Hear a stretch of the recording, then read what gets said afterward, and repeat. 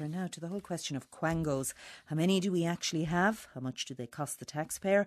How many have been abolished since the government first promised that it would streamline these agencies? Might any changes be too costly in terms of the disruption that would cause? Well, there's several questions that we asked Philip Boucher-Hayes to take a look at. And first, he dealt with that issue of exactly how many Quangos we have.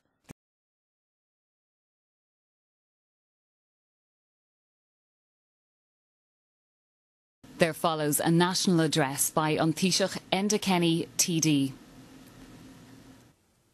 The amazing thing, Mary, is that nobody actually really knows. We haven't been able to keep account of the way that the Quangos have been proliferating. They have been growing so fast.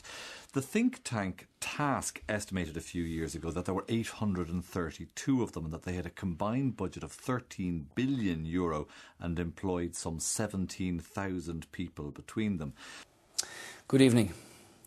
Tonight I'm taking the opportunity to speak to you directly on the challenge we face as a community, as an economy and as a country. To be said that many of these agencies have compelling reasons for existing and do actually do a very good job. But it would also have to be noted that there were pretty compelling political reasons for creating them in the first place. They are, of course, very useful flack catchers because politicians, as we see day in, day out, get to point the finger of blame or responsibility at a government agency rather than at their own department. But more importantly than that, I think, they're a very important source of political patrimony. I know this is an exceptional event, but we live in exceptional times. And we face an exceptional challenge. Directly, the individual ministers have it in their power to make over 2,500 appointments directly to the boards of these various Quangos. Many of the individuals, of course, who take on these jobs will be suitably qualified, but there is also very little doubt in the course of the last 10 years that many of the people appointed to the boards of Quangos have been nakedly political appointments. I know this is an exceptional event, but we live in exceptional times and we face an exceptional challenge. Posts. There's no mistake that we saw during the period of the last 10 years. Lots of people like, let's say, trade union officials being appointed to various Quango boards, and this would undoubtedly have helped grease the wheels of the partnership process. We would also have seen an awful lot of Fianna Fail supporters being rewarded for their loyalty with similar appointments.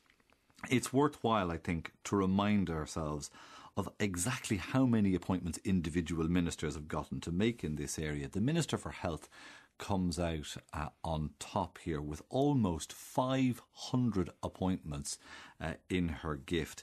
The Minister for Justice, who would be able to make appointments to things like prison visiting committees and so on, a notoriously easy way to earn expenses.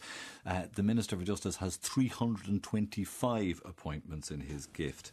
It's important that you know the truth of the scale of that challenge and how we are addressing it. To make 227 appointments. That's an awful lot of jobs for the boys. You used an estimated figure of 832 Quangos. Now, back in one of the budgets in 2009, the emergency budget, I think, in April of that year, Brian Lenihan said that 41 of the 832 plus Quangos were to be abolished. So what progress has been made? Very disappointing progress here.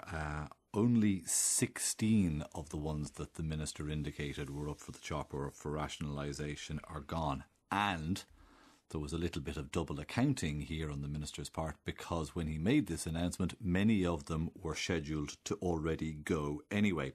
So what they have managed to achieve, I suppose you would consider to be like picking pretty low-hanging fruit from the tree.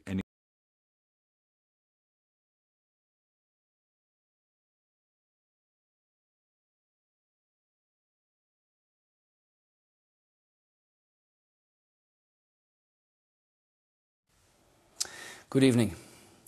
Tonight I'm taking the opportunity to speak to you directly on the challenge we face as a community, as an economy and as a country.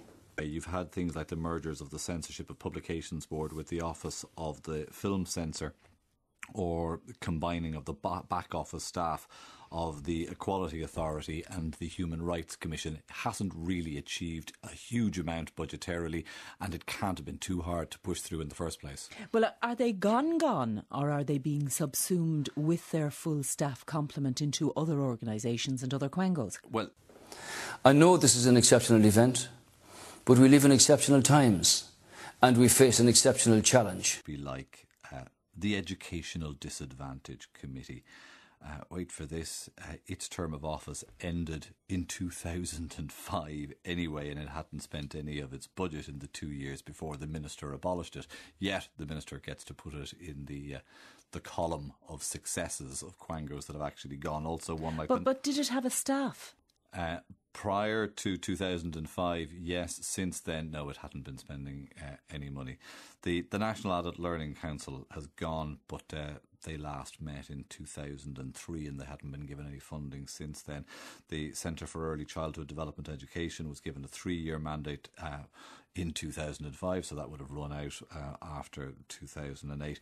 And then where they have actually achieved closures, controversially, like the Combat Poverty Agency, as we reported on this programme, because there was a lease on the Combat Poverty Agency's offices that couldn't be broken until the end of 2011, it continues to cost us, even though it is gone officially, it continues to cost us €400,000 without us actually getting anything for it. It's important that you know the truth of the scale of that challenge and how we are addressing it. Setting up new Quangos. Yeah, as fast as they're rationalising, merging or abolishing, they're actually proposing creating new ones as well. The revised programme for government committed the government to the creation of 17 new Quangos. Some replaced existing bodies, like the Protection Review Tribunal replaces the Refugee Appeals Tribunal, but then you have some entirely new ones, like the Forum on Female Participation in Sport. Or there's another one I thought was quite interesting, was the National Monitoring Committee to Protect the Linguistic Identity of the Gaeltacht, which is what you would have thought that the Department of Community Equality and Gaeltacht Affairs should have been doing in the first place. But no, we need a forum on it. All right, but we have a roadmap. We have a roadmap for the abolition of Quangos. It was designed by Colin McCarthy and his board SNP. So come the next budget, and we know we're heading off into a 4-year plan, are we going to see greater emphasis on abolishing or subsuming Quangos in some way? We're already hearing an awful lot of talk very similar to the talk that we heard back in 2008 when Quangos were being targeted by the government, and talk like we heard in the Minister's emergency budget of April 2009. You have Junior Minister for Labour Affairs, Dara Calleary, has been saying very recently that the future of the Quangos is on the table, but didn't actually commit himself to very much specifics. No doubt a few will be targeted in the budget. But there's an awful lot, as you suggest, in the roadmap that has already been pointed out to them that they could do that they haven't done. On board, SNP Nua made 33 suggested rationalisations which have been largely ignored.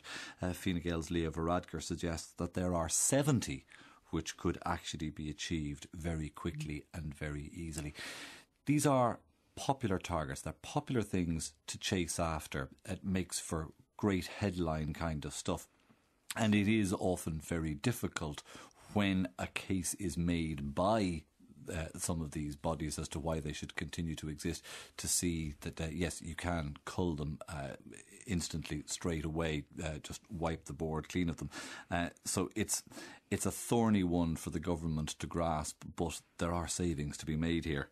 That some of them are run a good deal more efficiently than government departments, but for the people who are working in them, while their salaries are tied to those of public servants in equivalent grade, they don't very often have public service pensions. So if the Quango was to be culled, many, if not all, of the people working for the Quango would end up being subsumed into a government department. There would be a knock-on disruption to public services while all of that happened. And at the end of the day, the pensions bill would end up being a hell of a lot more expensive, so kind of self-defeating.